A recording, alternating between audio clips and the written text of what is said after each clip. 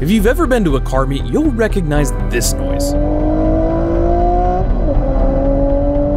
It's the soundtrack of the Nissan sports cars we know and love. But there's a crazy story behind the music. The story of a car that put Infiniti in the company of some of the most recognizable sport luxury brands in the world. Among its lineage are cars like the infamous Nissan Skyline, and its creator is the father of none other than Godzilla itself. It's so good, its legacy has survived more than 20 years since its conception. This is the car that saved Infiniti as we know it, and why the best Skyline isn't a Nissan at all. This is the Infiniti G35. In the early 2000s, you could take your pick of scandals and controversies swirling their way across MSN's homepage. Halfway across the world, in the land of the rising sun, Nissan's luxury brand Infiniti was in a storm of its own. Their sales were sputtering. Their lineup was uninspiring, and the critics were relentless. Infiniti had entered the market in 1989 as Nissan's answer to Toyota's Lexus and Honda's Acura. But by the late 90s, Infiniti was barely keeping its head above water. In those tumultuous times, the team at Nissan knew they needed to make a change. And that change came in the form of a man named Carlos Ghosn, a Lebanese-Brazilian executive who would become known as Le Cost Killer. Ghosn's rescue plan was straightforward but audacious. Reduce costs, increase efficiency, and reinvigorate the lineup with exciting, stylish vehicles that could compete with the best from Europe and America. During the 90s and early 2000s, Germany in particular was the king of sport luxury vehicles. Think BMW's 3 and 5 Series, Audi's latest A4 and A6, and a slew of whatever the powerhouse Mercedes was drumming up. They had more power and were built with much better materials than anything coming out of Japan at the time. But Infiniti wasn't just gonna lay down and take it. They aimed to challenge the luxury world, and challenge they did. The idea was to create a car that was not only luxurious, but also engaging. To bring this vision to life, Infiniti turned to its parent company Nissan for inspiration and technology. The all-new G35 would be built on Nissan's new front midship platform, which had the engine placed behind the front axle for better weight distribution and handling. The development process for the G35 started in the late 90s with Kazutoshi Mizuno, and this guy is a badass. Mizuno was an accomplished engineer and racing veteran leading the project. He'd worked heavily on Nissan's motorsport division and is considered the father of the Nissan GT-R. No explanation needed. His experience in both luxury and performance car development would prove invaluable in the creation of the G35. It was going to be a sexy rear-wheel drive sports sedan designed to go toe-to-toe with the segment's heavyweight, the BMW 3 Series. This was no small task, as the 3 Series was regarded as the benchmark for the compact luxury sports sedan. And not only was its project chief a man synonymous with the GT-R, but the car itself was given life from the Nissan Skyline platform.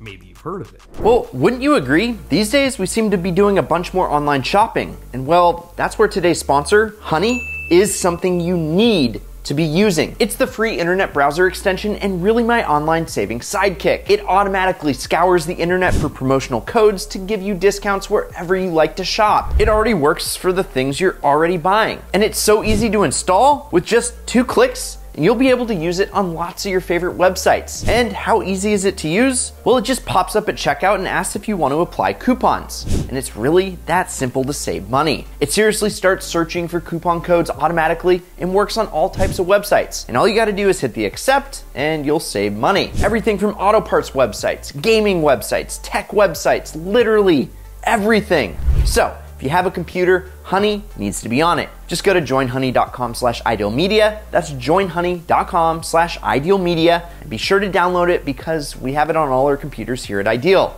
And thank you, Honey, for sponsoring today's video. Now, back to the best tuner cars ever. While the first Infiniti G Series sedans were based on the Nissan Primera, the G35 project was gonna be a badge-engineered version of the V35 Skyline sold in Japan, a move that made controversy surrounding the true intentions of the new Infiniti. Was it true to the Skyline name, or was it just a brand marketing gimmick? Well, it's unquestionably tied to the Skyline name, and you better believe there are those who changed their G35 badges out for JDM clout, but other than that and its 4 doors, not much else was kept from the previous Skyline generation. Mizuno wanted the G35 to outhandle the old car, and not only in the corners, but on the bumps too. He revised the old 4-wheel multi-link suspension setup by changing to a double pivot system on the front with alloy arms. At the rear, he revised the attachment points for all the suspension components. Of course, it got different springs, different shocks. All of this together reduced the unsprung weight by a huge margin, giving the new Nissan a smooth yet controllable ride. But just as important as its moving parts was its good looks. Utilizing his motorsport background, Mizuno shaped the G35 with an impressively low drag coefficient of just 0.27, achieving an aerodynamic package with zero lift, thereby eliminating the necessity for a visually unappealing rear spoiler. The structure of the G35 features a twin bulkhead layout, a design choice that effectively minimizes vibration and helps keep the interior insulated from unwanted noise and heat. In fact, much of the styling can be drawn from the 2000 Infiniti XVL, the company's first ever concept car. And as development progressed, rumors started swirling about the G35's drivetrain. Nissan's newly developed 3.5-liter V6, dubbed the VQ35, was to be the heart of the G35. Remember, the G35 needed to be sporty, with enough power to move all the luxury items inside of it. The car needed a power plant with good packaging and more punch than the inline-4 engines in the old G20. Plus, the VQ sings like a polished brass instrument. Maybe a slightly broken one.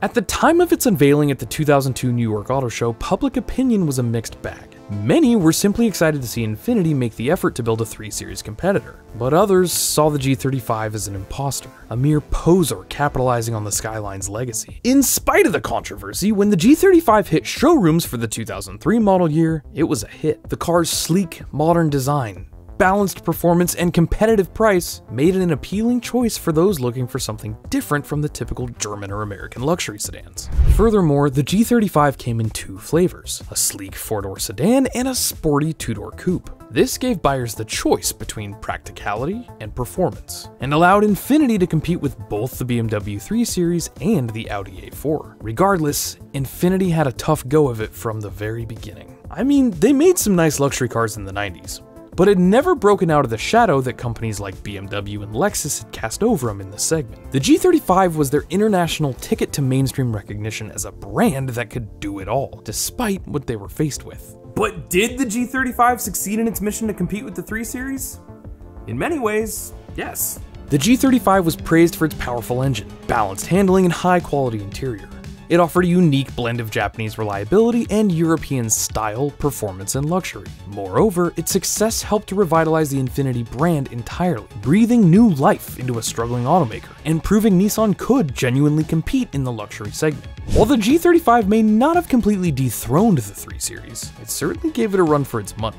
And it proved that Infiniti could not only build a legitimate sports sedan, it helped set the stage for the brand's future success. The legacy of the G35 is clear today, because after that car, Infiniti continued to build on its newfound success with models like the G37 and the Q50. They've carved a niche for themselves as a brand that offers performance and luxury in a package that's more unique and adventurous than the typical European luxury car. Infiniti's G35 has garnered a loyal following in the car enthusiast community.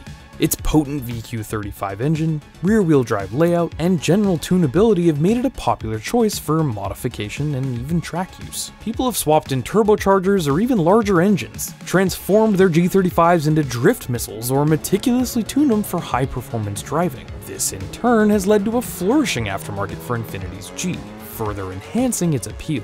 Looking back, the controversy over the G35's lineage seems almost quaint. In today's automotive world, platform and part sharing is common practice, a necessary move to reduce costs and increase efficiency. Yes, the G35 was based on the same platform as the Nissan 350Z, and shared several components with the Japanese market Skyline, but it was far from a mere rebadge. Infiniti went to great lengths to differentiate the G35, giving it unique design, a more luxurious interior, and specific tuning for a different kind of driving experience. The G35 was like a phoenix, a symbol of Infiniti's resurrection from the brink of failure. It wasn't without its flaws, and it wasn't always universally loved. But it was the car that brought excitement back to a brand that desperately needed it, single-handedly saving Infiniti as we know it today. This was the car that proved Infiniti could compete with the best in the luxury segment, and it paved the way for the brand's continued success. The G35 was a bold statement, a risk that paid off, and transformed Infiniti into a legitimate player in the luxury car market. Thank you all for watching. If you liked this video, well then please give it a like and consider subscribing. Go check out some of the other ideal stories about other cars right over here, and I'll see you all in the next one.